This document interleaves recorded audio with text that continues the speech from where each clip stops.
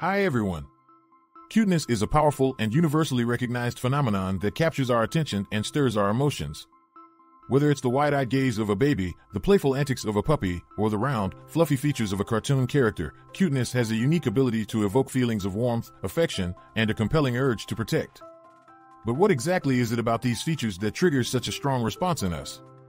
Today we're looking into the biological, psychological, and cultural underpinnings of this phenomenon, revealing why certain traits are perceived as cute and how they influence our behavior. Neotenous features. Many animals, including pets like puppies and kittens, exhibit neotenous features, traits typically seen in the young of a species. These features, such as large eyes, round faces, and soft bodies, are designed to evoke a caregiving response. When humans encounter these traits in animals, they trigger the same protective and nurturing instincts that human infants do. This reaction is a testament to the powerful influence of neoteny on human emotions and behaviors, extending our caregiving tendencies beyond our own species. These neotenous features play a crucial role in the human-animal bond, especially with pets. The perception of cuteness in animals encourages humans to provide care, protection, and affection, ensuring the well-being of these animals. This response is not merely an emotional reaction but is deeply rooted in our biology, driven by evolutionary mechanisms that promote the survival of the young. By evoking these caregiving instincts, animals with neotenous features benefit from human attention and care, which enhances their chances of survival and strengthens the bond between humans and their animal companions. Psychological and neurological responses. Viewing something cute activates the brain's reward system, leading to the release of dopamine, a neurotransmitter associated with pleasure and happiness. When we encounter cute stimuli, such as a baby or a fluffy animal, our brain responds by flooding our system with dopamine. This chemical reaction creates a feeling of joy and satisfaction, making the experience of seeing something cute incredibly enjoyable. This neurological response is not just a fleeting moment of pleasure, it is a powerful reinforcement mechanism that encourages us to seek out and engage with cute things repeatedly. This dopamine-driven response reinforces behaviors that lead to positive emotions, encouraging repeated interaction with cute stimuli. The pleasure we derive from these encounters motivates us to care for and nurture the cute beings we come across, whether they are human infants or adorable pets. This cycle of reward and reinforcement plays a crucial role in the bonding process, strengthening our emotional connections with those we find cute. It also explains why people are drawn to cute images and videos, often spending considerable time engaging with such content. The brain's reward system ensures that the act of caring for and enjoying cute creatures becomes a deeply satisfying and instinctive part of human behavior. Oxytocin levels. Interacting with cute beings, especially through touch and care, can increase oxytocin levels, often referred to as the love hormone. When we engage in activities such as cuddling, petting, or caring for a cute individual, our bodies release oxytocin. This hormone plays a vital role in promoting feelings of attachment and bonding. The surge of oxytocin not only makes us feel good but also reinforces our desire to maintain close physical and emotional connections with the cute being. This biochemical response is a fundamental part of how humans form strong social bonds and develop affectionate relationships. Oxytocin enhances bonding and social connection, further strengthening the protective and affectionate response towards the cute individual.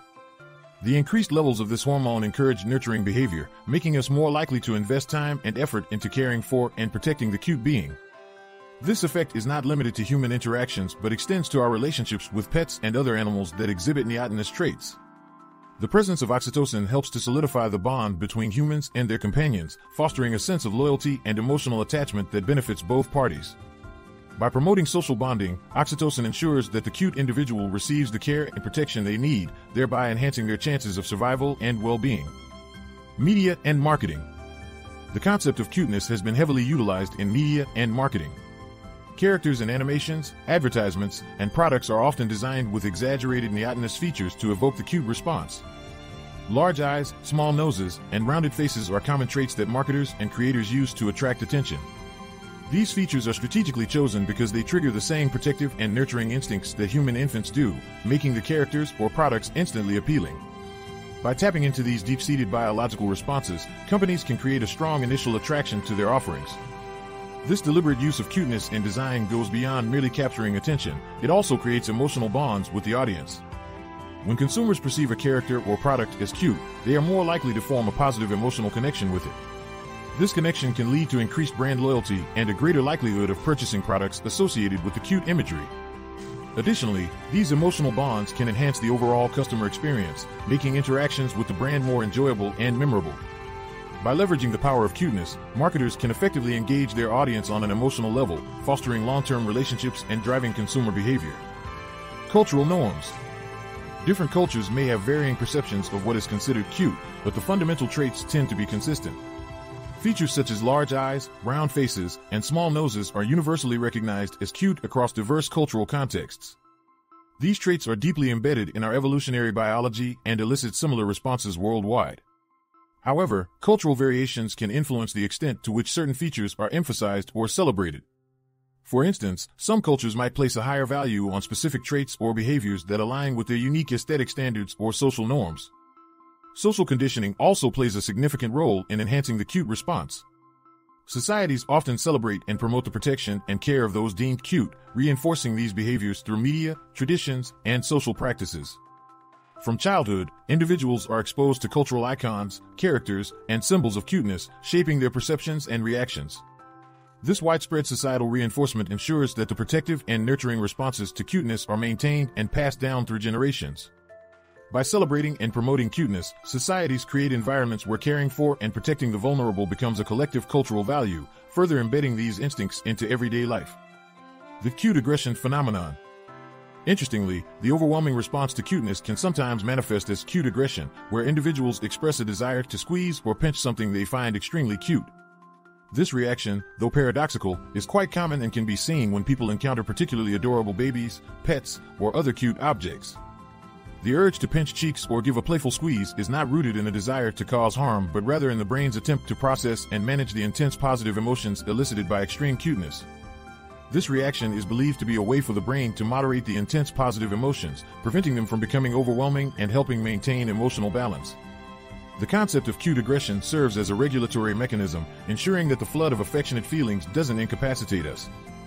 By introducing a small measure of aggression, the brain can temper the strong emotional response, making it more manageable. This balance allows individuals to enjoy the feeling of cuteness without becoming overwhelmed, thereby maintaining a stable emotional state and enabling them to continue functioning effectively in other areas of life. The science of cuteness reveals a fascinating intersection of biology, psychology, and culture, explaining why certain traits captivate us and evoke strong emotional responses. From evolutionary instincts designed to ensure the survival of offspring to the intricate workings of our brain's reward system, cuteness plays a crucial role in shaping human behavior and social connections. It transcends species boundaries, influencing our interactions with pets and even our preferences in media and marketing. Understanding the science behind cuteness not only enriches our appreciation of these adorable features, but also highlights the profound impact they have on our daily lives and relationships. As we continue to explore this charming aspect of human experience, we gain valuable insights into the fundamental mechanisms that drive our emotions and behaviors, fostering a greater connection to the world around us. Until next time.